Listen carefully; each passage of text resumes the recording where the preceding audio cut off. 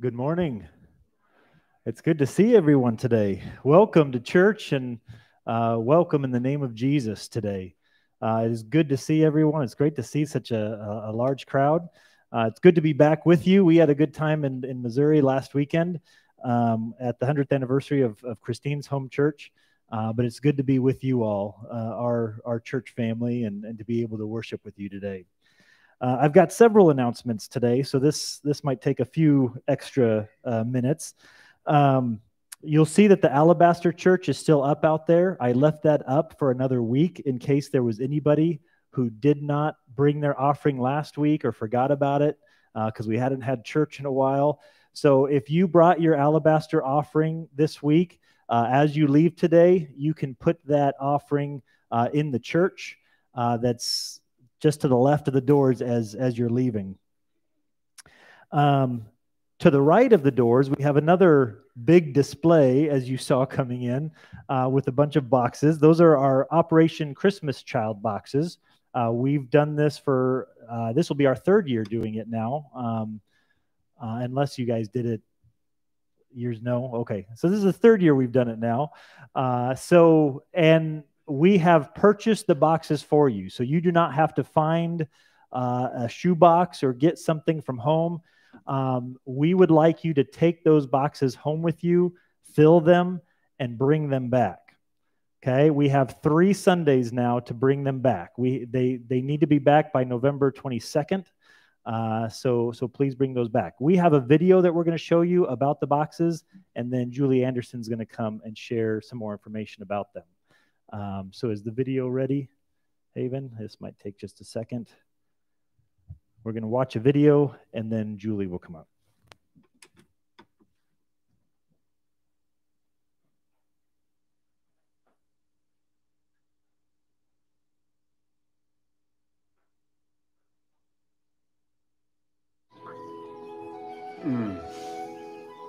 Finally. Peace and quiet. Peace and quiet. Now let's pack those Operation Christmas Child shoe boxes. If you're like me, it can be difficult to know where to start. To make things easier, just start with a box. Any average-sized cardboard or plastic box will work, but I find a shoebox works best. After that, you'll need to decide what age group you're going to pack for, and if it's for a boy or a girl. Now let's fill that shoebox. It's best to start by selecting a wow item. Something like a soccer ball and a pump, or a stuffed animal. Something that's really special. Yes and yes. Once you've got your wow item, you can start to fill it with other fun stuff, like toys, clothes, sandals, or even school supplies. What do you mean, however? However, there are some items you don't want to include. Things like gum, toothpaste, items related to war, liquids. But for a complete list, check out the website. Oh boy, I think they're gonna like this. While a shoebox might seem small and simple, it can mean the world to a child who may have never received a gift. It shows God's love in a tangible way to children in need, and together with the local church worldwide, shares the good news of Jesus Christ. This is why you will also want to personalize your shoebox. Even including a letter or a photo of your family or yourself can make it extra special to the child. The most powerful thing you can do is pray. Pray that your gift will make an impact. That both the child and the community will discover the love and name of Jesus. When your box is finished, you can make your $9 donation online or by mailing in your contribution using the business reply envelope in the brochure. This donation is critical for training and equipping local churches to share the gospel, along with the collection, processing, and shipping of the shoebox gifts. And don't forget to activate a label so you can follow your box and discover its final destination. Finally, make sure to check the website for the closest drop-off location near you.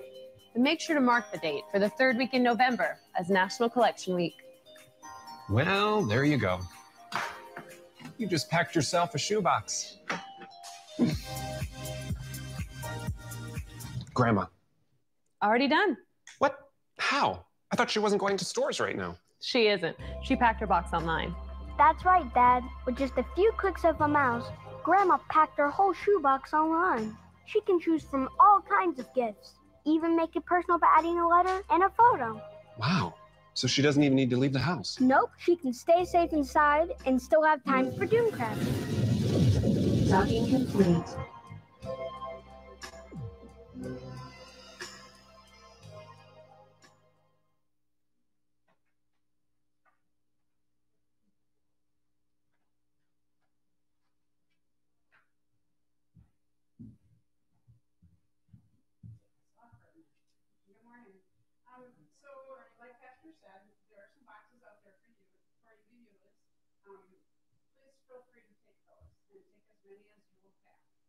You can do them on your own. If you want to use your own shoebox, that's fine too. Inside the boxes that are out there is a pamphlet like this, and this tells you, you guys are probably familiar with this, but on the front you have to choose what age group and whether you're doing it for a boy or a girl. That was upside down. Stick this on the front of your box. Just tape it on there. So there's one of them in every box. It also has some information on what to pack, what you can pack and what you don't pack. And then they're also asking for a donation to help cover the cost of the shipping. And you can put that in the envelope, or you don't have to do anything with that because we do have some money left over from last year that will take care of some postage. Also, there may be some people like there were last year that may just want to donate money just for taking care of the postage. So if you want to do that, just if you want to give a monetary gift, make sure to mark that in the shoebox. Either that or just fill your own, whichever you want to do. Okay. So just a couple of other things that I just wanted to mention. Again, instructions are inside. There are 40 boxes out there. Take as many, like I said, as you will fill. I have 40 more. So please don't feel like, oh, I'm taking too many and will leave somebody out because I have more boxes. Let's see. Remember these things. This was last year. I go through all the boxes and just make sure there's not something in there they can't have. But just remember, no liquids. No hand sanitizer, nothing that's liquid. Also, no toothpaste. This is something I got a lot of toothpaste last year because people put toothpaste in there and I couldn't find, I didn't know whose box was who, and so I just kind of gave it away. But we can't send any toothpaste. No food, no candy, no war items like camouflage things or soldiers or tapes or anything like that. Obviously, no knives or guns, toy guns. You can send a squirt gun because that looks like a toy, but if it looks like a real gun, that can't go in there. Okay. And again, Pastor said they need to be back here no later than the 22nd of November. That's 3 Sundays from now. And then we'll work in the afternoon and get them all ready to go, and the pastor will take them to where they need to go to be shipped. So if you have any questions, I'll be in the back. Remember, there's 40 out there. Don't let that discourage you from taking as many as you want because I have 40 more. Okay, thank you.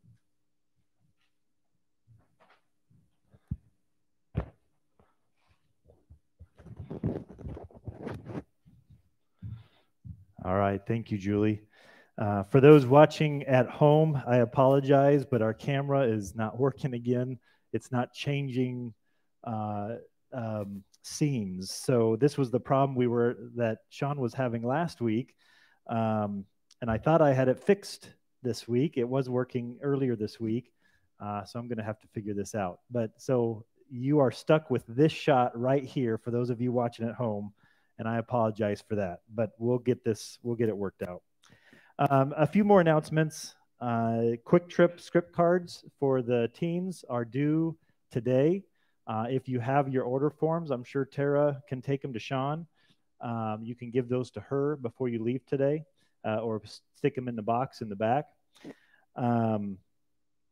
Sunday night Bible study, we've been off of that for the last couple weeks because I was gone for a week and all that, but we're starting up a new study on Matthew. I'm really excited about this study.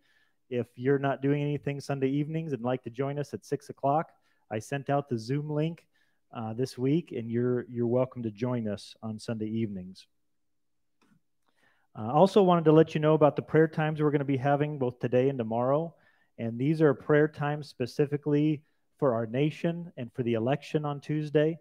It's just us humbling ourselves before the Lord on behalf of our nation.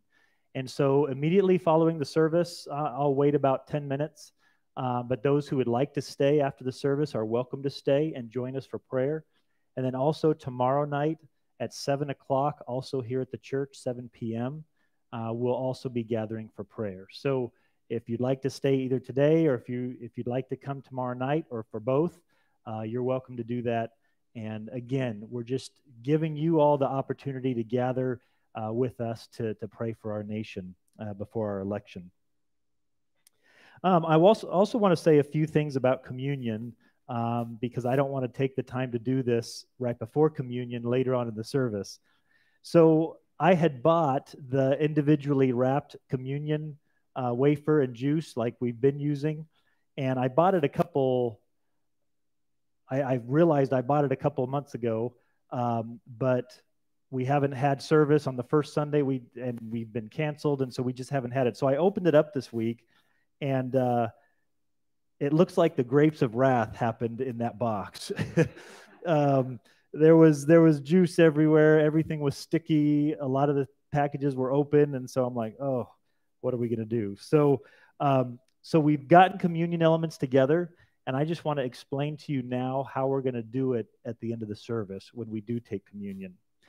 So there's going to be 2 stations set up. Karen and Julie are going to take one set of elements to the back. There's a table in the back room back there, and then there'll be a station up here. This side over here, you guys are going to head toward the back.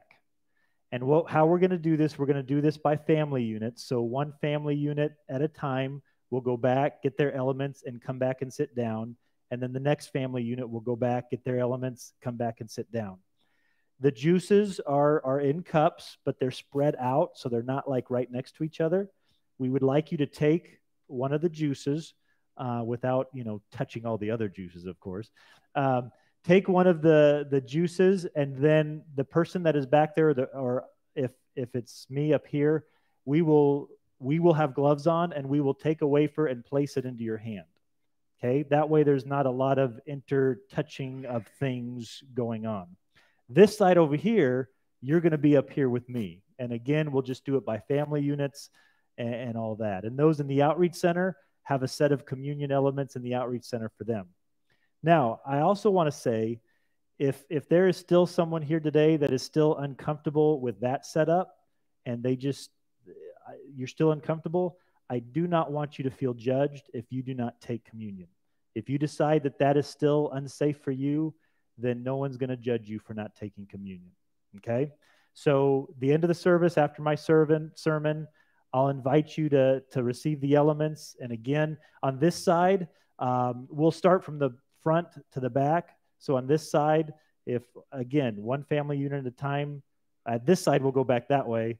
This side will come up to me and then sit down, then the next family unit will come up, okay? Everybody understand that? We good? All right. Great. All right, I think that's all the announcements that I had for you today.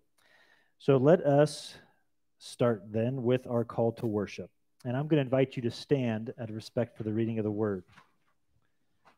The call to worship today, for those of you who are at home, again, it won't be on the screen for you guys, but Psalm 43 will be our call to worship. And as we've gathered in the name of Jesus and in the presence of Christ, let us hear from him today. Hear the word of the Lord. Vindicate me, my God, and plead my cause against an unfaithful nation. Rescue me from those who are deceitful and wicked. You are God, my stronghold. Why have you rejected me? Why must I go about mourning, oppressed by the enemy? Send me your light and your faithful care. Let them lead me. Let them bring me to your holy mountain, to the place where you dwell. Then I will go to the altar of God, to God my joy and my delight. I will praise you with the lyre, O God, my God. Why, my soul, are you downcast? Why so disturbed within me? Put your hope in God, for I will yet praise him, my Savior and my God. Let's pray. Heavenly Father, thank you so much for this day and the opportunity to gather in this place. And it's not the place that's important. What's important is your presence. And we have gathered in your presence today and in your name to worship you, to fellowship with one another, to fellowship with you. And Lord, we want nothing more than to be filled with the Holy Spirit this morning, to be able to encounter you in a new way, to have our hearts transformed and our minds renewed. So God, we give you this time. We offer it as an offering, as a sacrifice. And we just ask and welcome you into this time and into this place together. We pray all this in Jesus' name. Amen. Amen. You may be seated. At this time, Christine's going to come and we're going to worship through song today.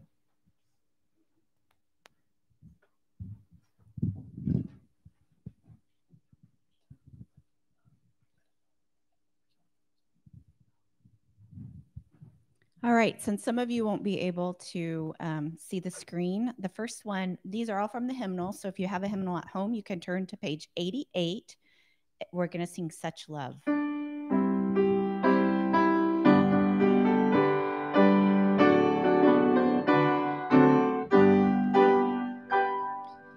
That God should love a sinner such as I should yearn to change my sorrow into bliss, nor rest till he hath planned to bring me nigh.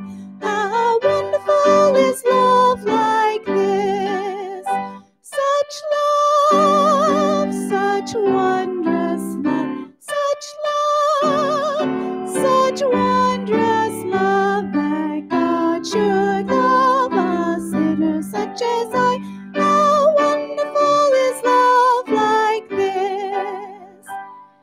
That Christ should join so freely in the scheme, although it meant his death on Calvary, did ever human tongue find nobler theme than love divine that ransomed me?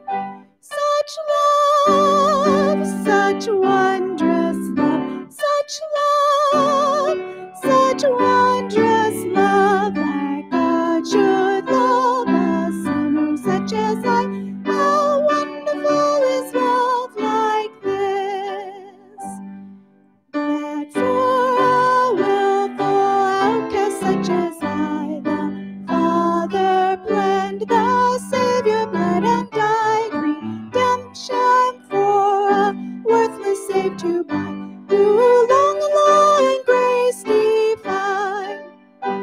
Such love, such wondrous love, such love, such wondrous love, that God should love a sinner such as I.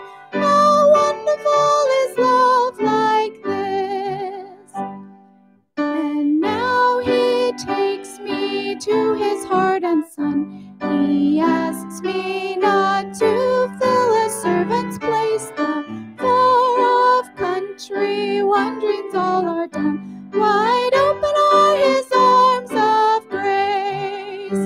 Such love, such wondrous love, such love, such wondrous love, that God should love a sinner such as I. How wonderful is love like this! The next song for you at home is page 86.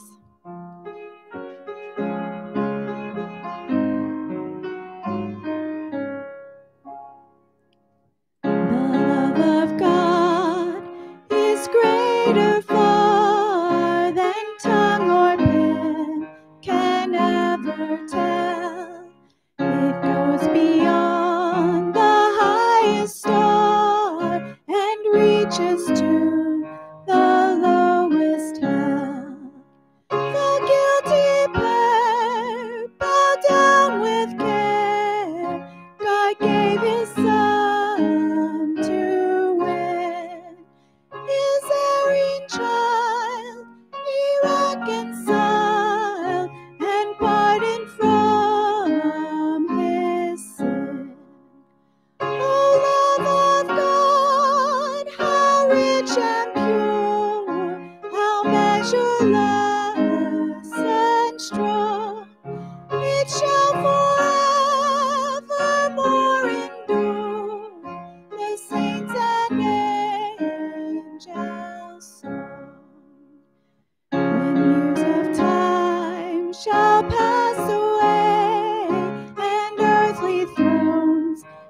and kingdoms fall.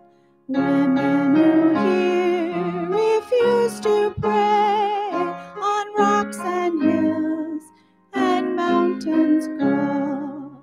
God's love so sure shall still endure, all measureless and strong, redeeming grace to Adam's race, the saints and angels sung.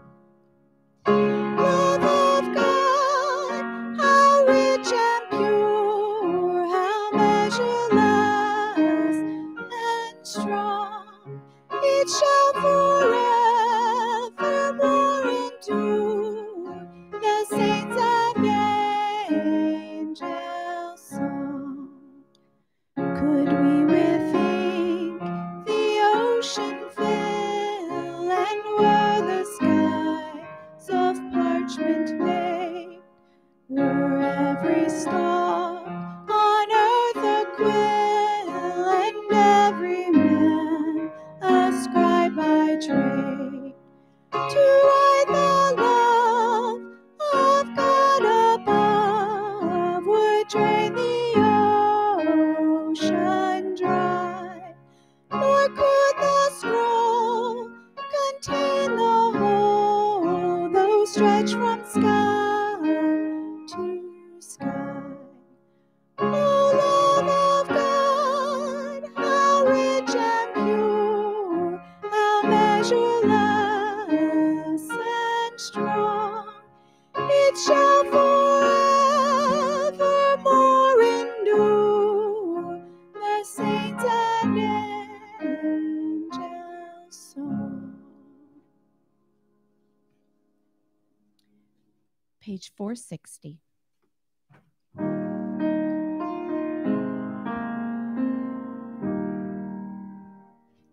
Be thou my vision, O Lord of my heart, not be all else to me save that thou art. Thou my best thought, my day or my night, waking or sleeping, thy presence my light. Be thou my wisdom, and thou my true word, I ever with thee, and thou with me, Lord. Thou my great Father, I thy true Son, thou in me dwelling, and I with thee one. Riches I heed not, nor men's empty praise, thou mine inheritance, now and always. Thou and thou only, first in my heart. High King of heaven, my treasure thou art. High King of heaven, my victory won, may I reach heaven, joy, bright heaven's sun. Lord of my own heart, whatever befall, still be my vision, O ruler of all.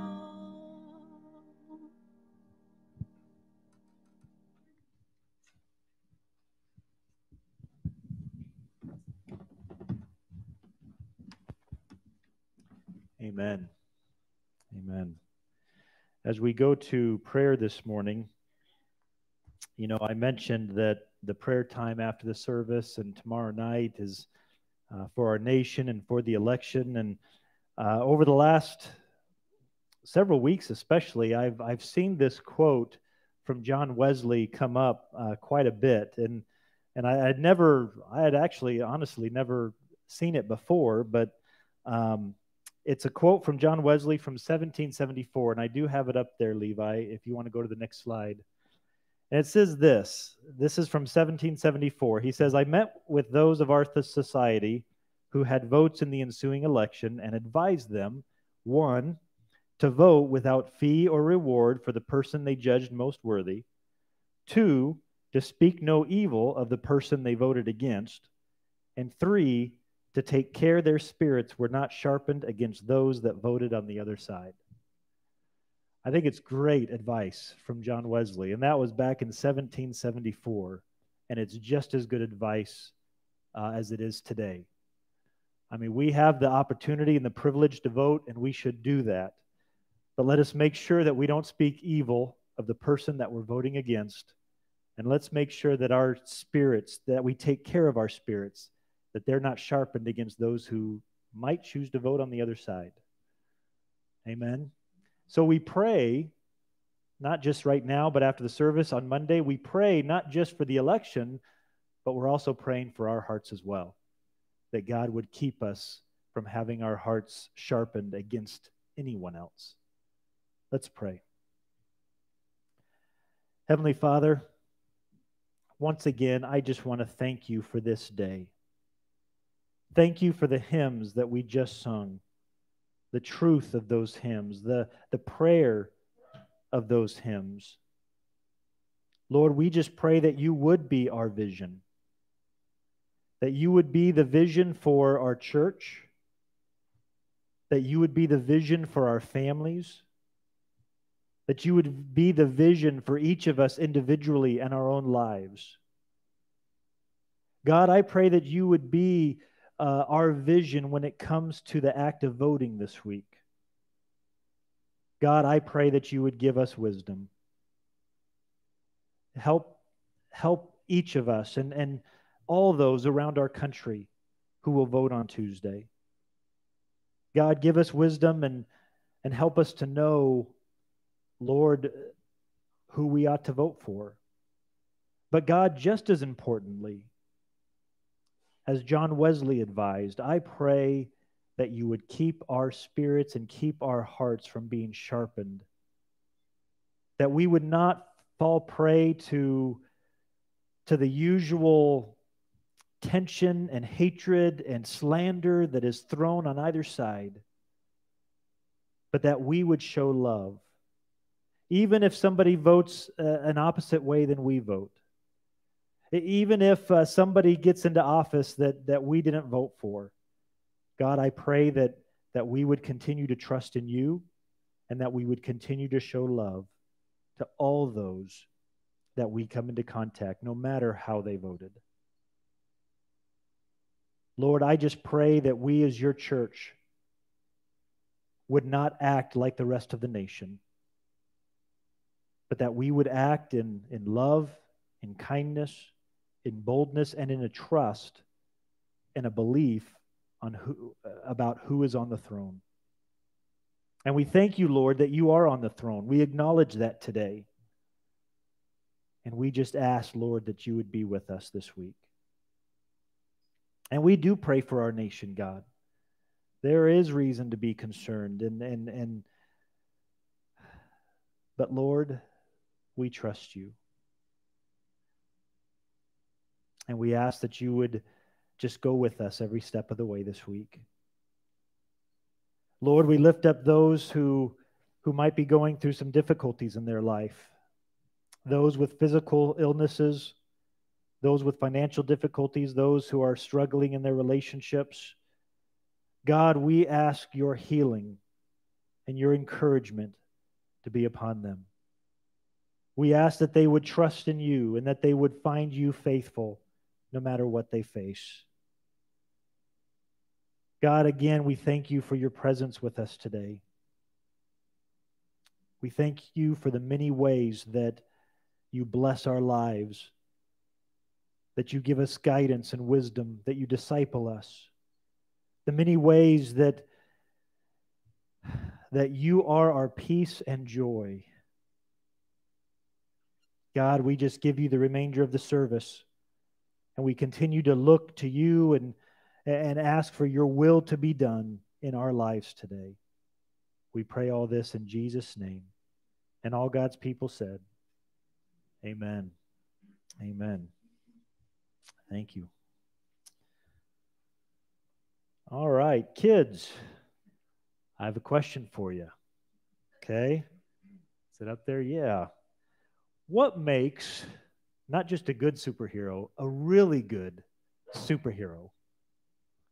What makes a good superhero? Kids, do you have any ideas? Constant?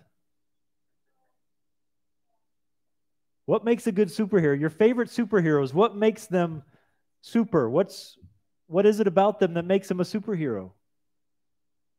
Any ideas? Strong. Super strength. Brave. Thinking of others. What's that?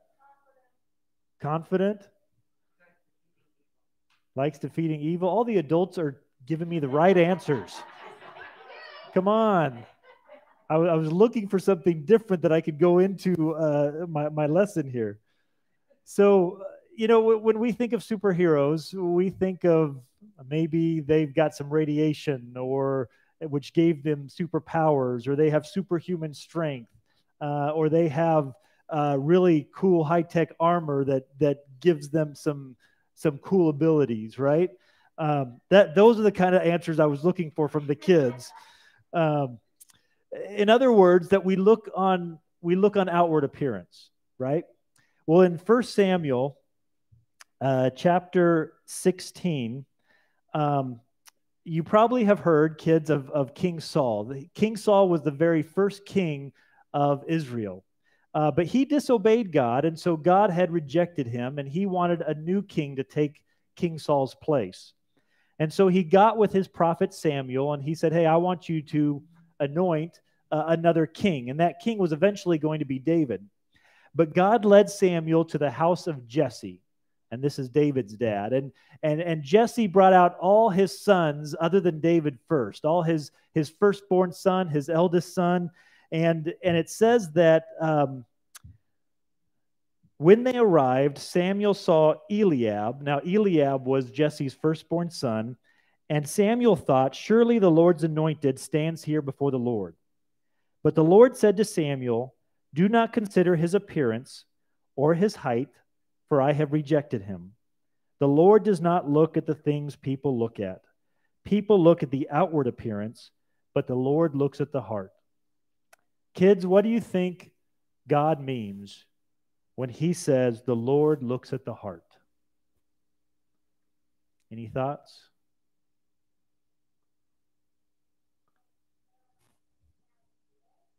What's that?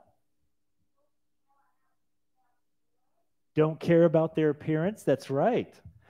Right? Even if we're not talking about superheroes, or we're talking about kings or presidents, or we're talking about leaders, I mean, we tend as humans, we tend to look at the outward appearance.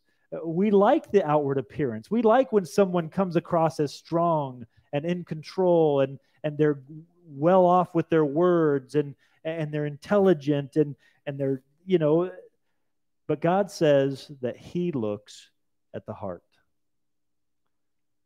And so whatever you do, and now let me back up for a minute. What I'd like to say, especially to you kids, you might look at your friends, you might look at other people and think, man, they run faster than me, they're bigger than me, they're faster than me, they're just maybe a better person than I am. But you know what? If the Lord looks at the heart, then I think we ought to look at the heart too. And if the Lord looks at the heart, then we should not be about our outward appearance, whatever we look like or someone else looks like. We should look at the heart. Okay? And I'm going to talk about the heart today in my sermon. So let me transfer then to talk to the adults. Although kids, if you want to listen, you can listen too. Since they stole your kids' lesson, you can steal the adult lesson today, okay? All right. So we are going to be, sorry, I have lost, where am I? Oh, I took my notes out and I lost my place. Ephesians chapter 3.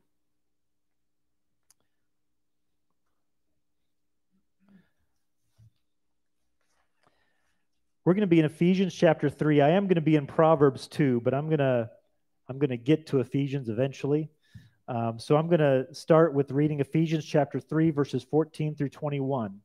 It's a well-known passage to many of us, and I'm going to invite you to stand out of respect for the reading of the word today. Ephesians chapter 3, beginning with verse 14. Hear the word of the Lord. For this reason I kneel before the Father, from whom every family in heaven and on earth derives its name. I pray that out of his glorious riches he may strengthen you with power through his Spirit in your inner being, so that Christ may dwell in your hearts through faith. And I pray that you, being rooted and established in love, may have power, together with all the Lord's holy people, to grasp how wide and long and high and deep is the love of Christ, and to know this love that surpasses knowledge, that you may be filled to the measure of all the fullness of God. Now to him who is able to do immeasurably more than all we ask or imagine, according to his power that is at work within us, to him be glory in the church and in Christ Jesus throughout all generations, forever and ever. Amen. This is the word of the Lord. Thanks be to God. Heavenly Father, again we come before you and give you thanks, and this time we give you thanks for your word. Scripture tells us that your word is living and active, that it divides bones and marrow and soul and spirit, that it judges the thoughts and intentions of our hearts. And so, God, we put ourselves under the scrutiny of the word today, trusting, God, that you will speak to us how you want to speak to us and what we need to hear. So, God, may your Holy Spirit give us understanding and help us to apply it to our lives today. In Jesus' name we pray. Amen. Amen. You may be seated. So over the course of the last several weeks, I have seen a phrase crop up in different articles I've read or things that I've listened to, and that two-word phrase is COVID fatigue. You've probably heard it as well. And it's basically just to indicate the experience that many of us are experiencing. We're just tired of this whole thing. We're tired of the masks. We're tired of the quarantining. We're tired of the testing. We're tired of the fights about masks. That just the whole experience. People are fatigued and tired about it. And it reminded me, especially this week, the effect that this virus has had on us more than just the physical aspect. To be sure, people are getting sick, and there are some people that are dying over COVID. But we're also being affected on the inside as well. There are many people who have died in nursing homes that they have written off to COVID-related, even though they never might have had COVID to begin with. They label it COVID-related because they can't see their friends, their family anymore. They can't get the visits like they used to, and they pass away. The suicide rates have grown. I mean, this pandemic has had an effect on us more than just in a physical way, but also in an emotional and inner way. Hence the phrase, COVID fatigue. But this should also remind us something, that there is an inner reality. Just like in the Samuel story and the lesson we learned in the kids' lesson that we tend to look at outward appearances, a lot of times we tend to focus on our outward lives, right? The life that we can experience through our five senses, our circumstances. everything that takes place, our actions and reactions, everything that happens in the outer world. But sometimes I think we forget that there is an inner world, an inner reality in each one of us. Now, the ancient Hebrews had a word for this. The Bible has a word for this. And that word is heart. 9 times out of 10, when you read the word heart in Scripture, they're actually not talking about the physical heart that is pumping blood through our veins and giving our body life. They're referencing this inner reality, this inner world that is within us. In biblical understanding, the word heart is that in some ways it is our true self. Go on to the next slide, Levi. It's our true self. Oh, sorry, I'm not quite there yet. Did I mess up the slides? I might have messed up the slides. This slide says our heart. It's our true self. It's our inner self. In biblical understanding, it would include our intellect, the way we think, how we process information, how we act and react, and the different attitudes that we have. It would include our emotions, the emotions of happiness, but also of sadness, of anger and love, and those emotions that we experience. It would also include our will, right? The things that we purpose, what motivates us. And all of this is wrapped up in this one word, heart. It is our inner life, the life that we cannot see with our eyes or hear with our ears, but we know its reality because we feel and we think. It's what makes us who we are. And in Proverbs chapter 4, now you can go to that slide, Levi. Proverbs chapter 4, verse 23, the teacher says this, "Above all else, guard your heart, for everything you do flows from it." Some translations will say it is the wellspring of life. I really like how the New Living Translation translates it because it says, "Above all else, guard your heart, for it determines your life." The Hebrew word that is used here for flows actually means both the source of something and also the extent of something. And so our hearts are not just the source of our life, but is also the extent of our life, that we will never experience life more fully than what our hearts can contain. So if our hearts are healthy and vibrant and living, and again, I'm not talking about our physical hearts. If our hearts are healthy, if our emotions and thinking, if we're thinking the right things and feeling the right things, and we're motivated by the will of God, if our hearts are healthy, then our experience of life will be full. But if our hearts are empty, if they're shriveled, if they're devoid of God and devoid of life, then there's not much life we're going to experience beyond that. You know, I've heard stories all throughout my times of ministry of individuals who on the outside seem to have everything. They've striven for and they have achieved wealth and power and prestige, and they have the cars and the houses and everything that you would think that humans would want on this earth. But they would tell you that they're unhappy. They would tell you that there's still something missing. They have not tended or guarded the heart, and therefore their experience of life is limited. On the flip side, I've also heard stories of people who on the outside, you might think, man, they're suffering. They scrape to get by financially. Maybe they're dealing with some major health issues. And yet when you sit down and talk with them, there is a contentment that they express. There is a peace and a joy that even the one, if you're talking to them, it's like, man, I haven't even gotten to that. And I have more than they do. These are the people that we might label as saints, men and women of God.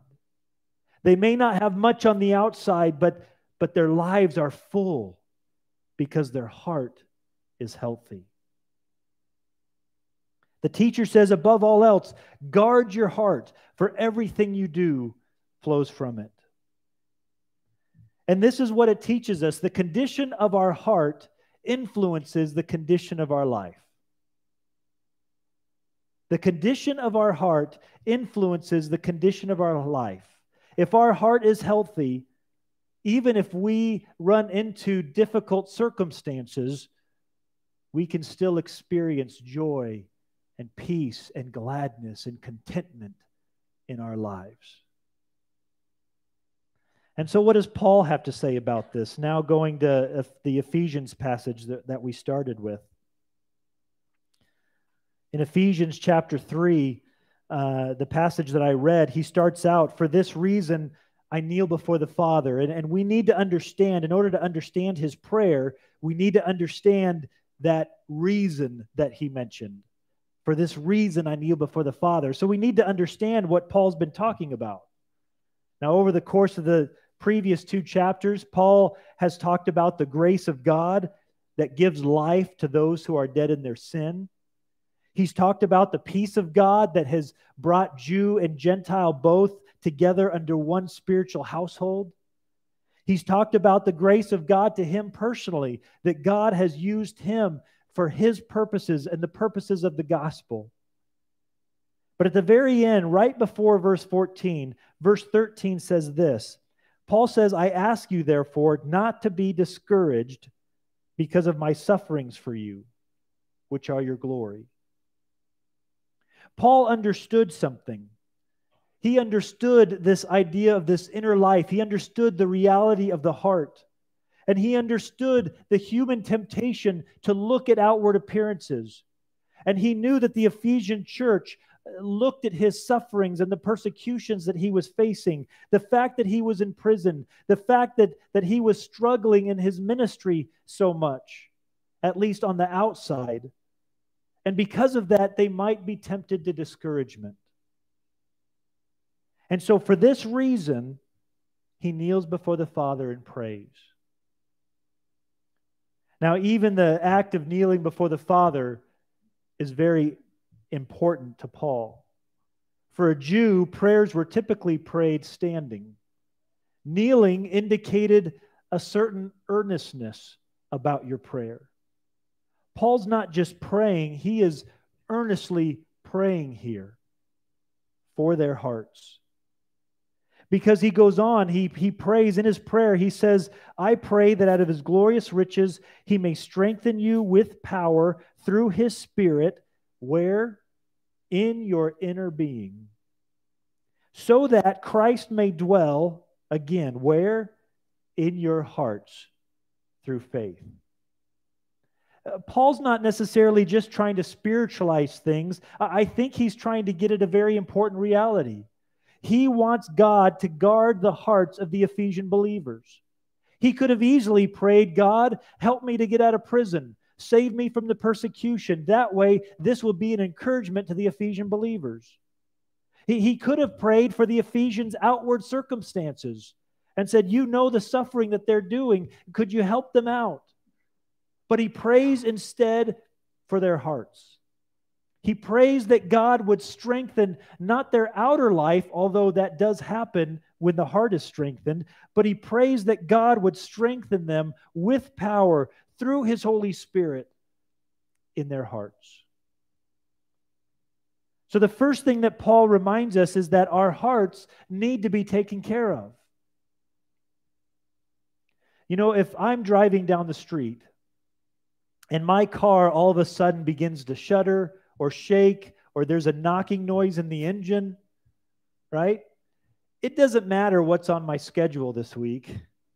It doesn't matter, you know, if I'm a very busy person, you know what I'm going to do? I'm going to take the time as soon as I can to get that vehicle into the mechanic. If I all of a sudden get a pain in my arm, or my back goes out, or I start having massive headaches and I'm not used to having headaches, again, it doesn't matter what I have planned this week or how busy I am, I'm going to take the time to make an appointment and go see the doctor to have my body checked out. So why is it, I wonder, and I wonder this with myself too, why is it that whenever I struggle with my heart, Whenever I'm struggling maybe with sadness or some emotion or even COVID fatigue or I'm tempted to sin in a certain way, why is it that I always tell God, well, I'm just too busy. I'm just too busy to get into your word. I'm too busy to spend time in prayer with you. I'm too busy to go to the great physician that not only heals my outward body, but also heals my emotions and renews my mind and empowers my heart. Our hearts need to be taken care of, especially in this time that we're experiencing, especially with the pandemic, especially with the elections, like I referred to when quoting John Wesley. It's not just about the outward appearance of who gets elected. What also matters is our hearts in the whole process. What also matters is the hearts of the candidates in the whole process. What also matters is the heart of the nation in this whole process. Our hearts need to be guarded. They need to be fed. They need to be tended. They need to be taken care of. And that starts with us taking the time to care for our hearts just as much as we take the time to care for our outward circumstances. The second thing that Paul reminds us in this passage is that our hearts need the strong foundation of God's love.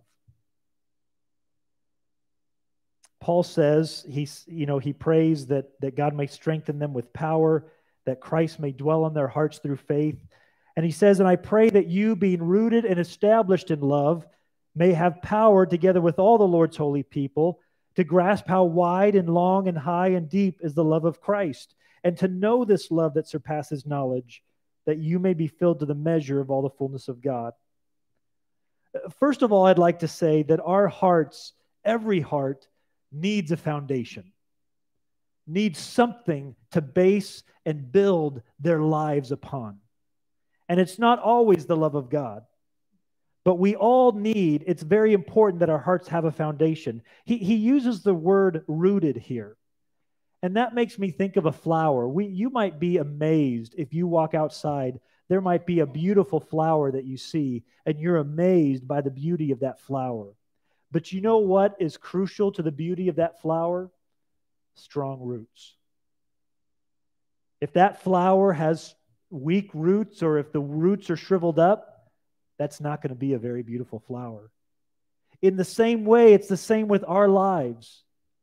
You see somebody who might be beautiful, not in the physical sense, but just their spirit. There's a spirit about them, and you appreciate them, and it's usually because they have some pretty strong roots. They have a foundation in their heart. And it is that foundation, that root in our heart, that allows us to experience beauty and exude beauty in our lives. But Paul is very specific here. He doesn't just want them to be rooted or established in anything. He wants them to be rooted and established in love, particularly in God's love, in this love that surpasses what we can really fathom in our own minds. This love that is wide and long and high and deep. This love that would enable to fill them to the measure of all the fullness of God. If we are able to grasp and experience the love of God, we have a strong foundation in our hearts. I might face some very difficult circumstances. I might face financial trouble. I might face relationship trouble. I might face work problems. I might face COVID. I might face tension. I might face all sorts of things. But in my heart, if I have a firm grasp that God loves me, that He died for me, that He wants nothing more than to strengthen my inner life, and if I have a relationship with God and experience that love on a daily basis, then there is a sense of contentment and joy and peace that we can experience despite our outward circumstances. Someone who does not have the love of God as their foundation, someone who does not grasp that, someone who has not experienced it, no matter if they thrive in this life in an outward sense, they will struggle in life. They will always feel empty. They will always feel wanting and a lack of fulfillment in their life. Our hearts need a strong foundation, but what they really need is the strong foundation of God's love. The third thing, and I don't want to take too much time on this, but it's important too, our hearts need other hearts.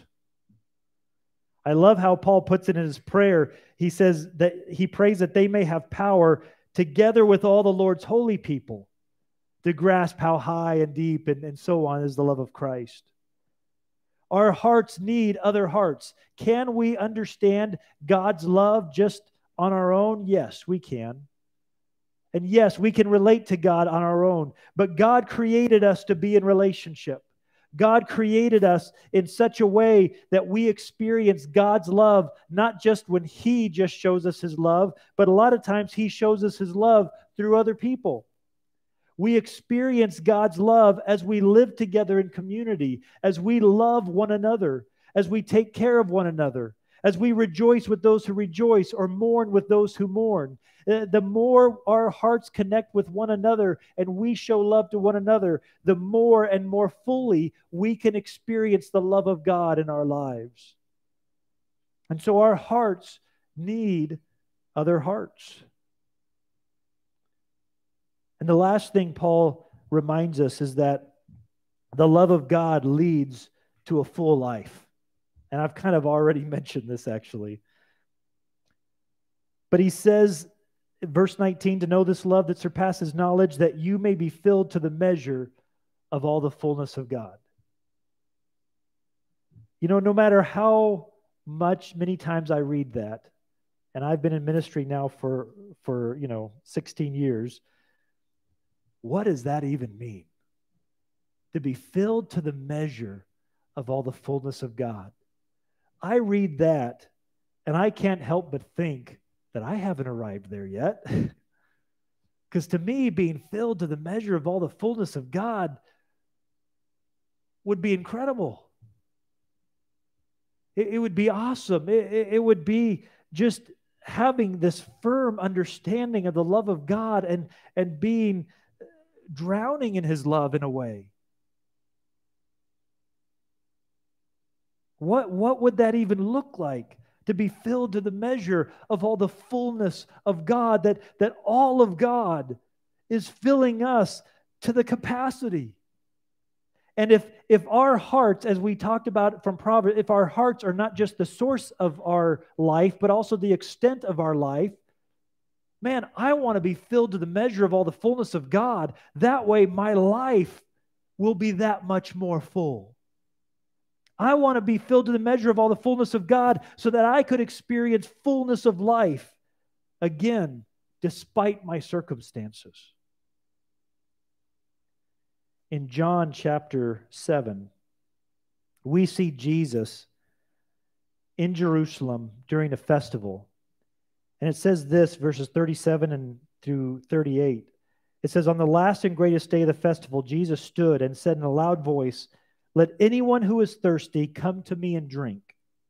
Whoever believes in me, as Scripture has said, rivers of living water will flow from within them. He goes on to talk about that what he means by that is the Spirit. Or John mentions that what he means by that is the Spirit of God.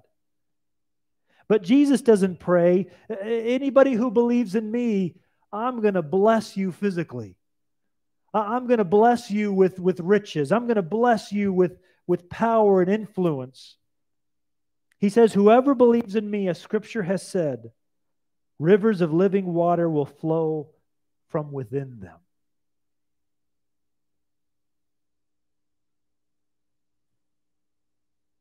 So have we guarded our hearts? Have we tended to our hearts recently? Have we taken the time to feed our hearts the right thing?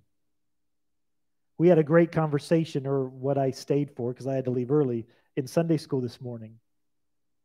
And we're going through the 10 Commandments and talking about how Jesus kind of, in some ways, reinterpreted or reimagined the 10 Commandments in his Gospels. And we talked a lot about our hearts and the condition of our hearts.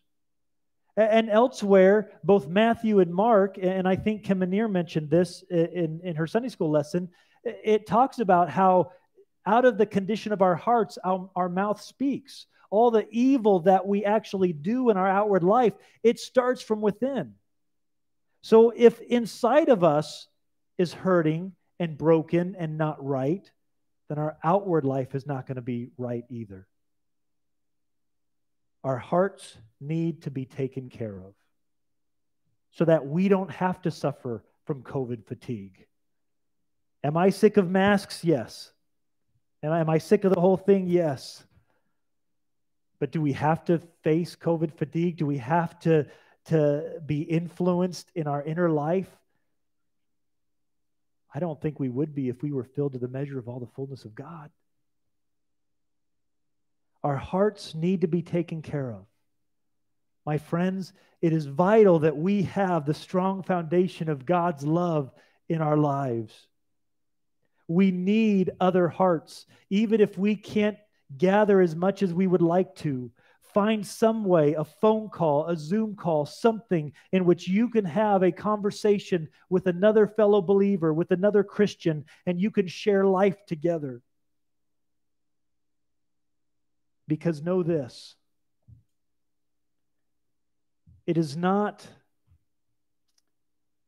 well, let me ask this. What would be life to you? What would be a good life to you? It's not riches. It's not having health, physical health. Life is not about what happens on our outside. Life begins on the inside. Life begins with our hearts.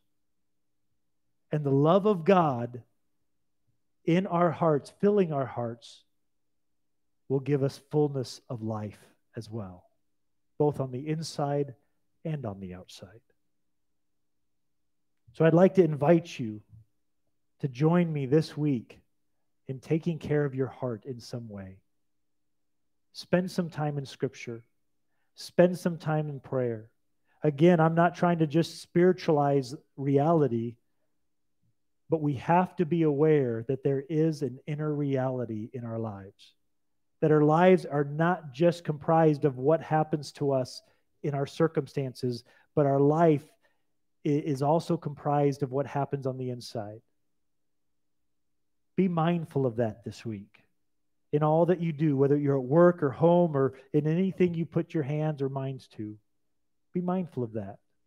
God, I believe, wants nothing more than to renew our minds and to heal our hurts, our past hurts, to heal our emotions, to transform our will, that we might understand and grasp how high and wide and long and deep is the love of Christ, that we too might be filled to the measure of all the fullness of God.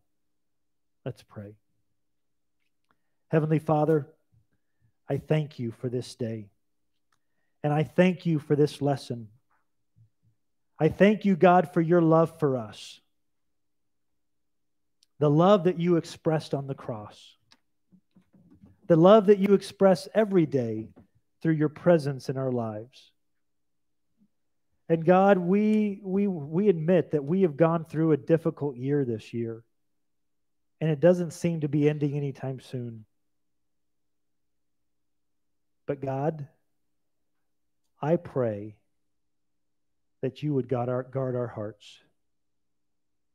I pray that as we commune with you in prayer, as we read your word, as we fellowship with other believers, that God, that you would use that, to fill us with your Holy Spirit, to make our hearts healthy, to make our hearts strong, that no matter what our circumstances turn out to be, we would still experience life in the name of Jesus Christ.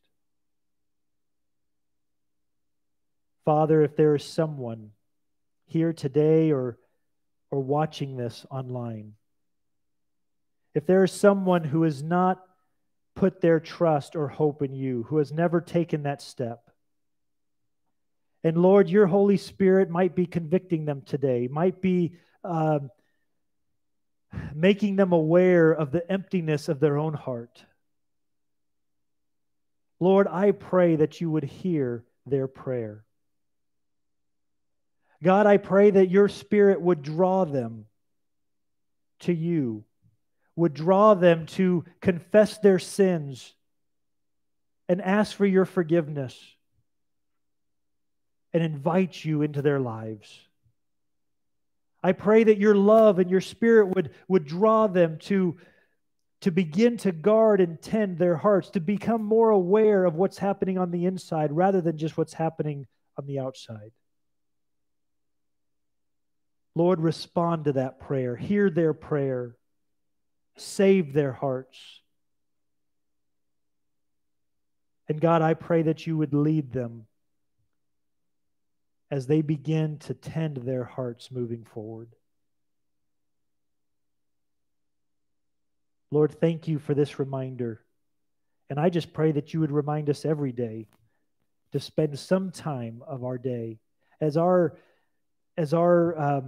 day planners fill up and our schedules fill up with all the outward things that we have to get done.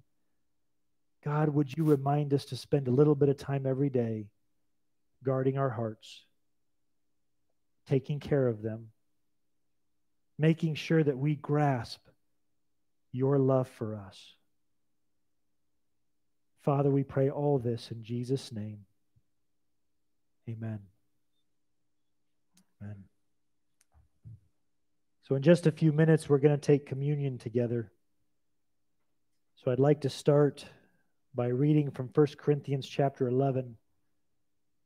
And then we just need a minute or two to get set up, and then I'll invite you to come forward. But use this time to pray. Use this time to kind of recognize what's going on in your own heart. As we come to the table this morning and partake of this very real expression of the love of God for us, use this time to analyze your own heart. Or better yet, have God analyze it. Pray what the psalmist said, "Search me, O God, and know my heart. See if there is any wicked way in me and lead me in the way everlasting." Take the time to take care of your heart this morning as we come to the table. 1 Corinthians chapter 11, the Apostle Paul says this, "For I received from the Lord what I also passed on to you. The Lord Jesus, on the night he was betrayed, took bread, and when he had given thanks, he broke it and said, 'This is my body, which is for you. Do this in remembrance of me.' In the same way, after supper, he took the cup, saying, 'This cup is the new covenant in my blood. Do this whenever you drink it in remembrance of me. For whenever you eat this bread and drink this cup, you proclaim the Lord's death until he comes.'" In just a few moments, I will invite you to come. But just take this time to pray silently.